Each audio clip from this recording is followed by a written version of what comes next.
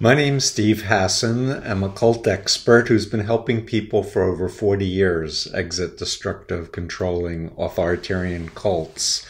I've been doing a deep dive on QAnon and have written several blogs and other pieces, been interviewed, but I had the honor of being invited to do a TEDxMidAtlantic segment with David Troy, Jim Stewartson, and Desiree Keene, and I wanted to feature it in this blog. People need to have a deeper understanding of the origins of QAnon, why it makes people addicted and programmed, and we also talk a bit about how to help people start reality testing and exit the rabbit hole.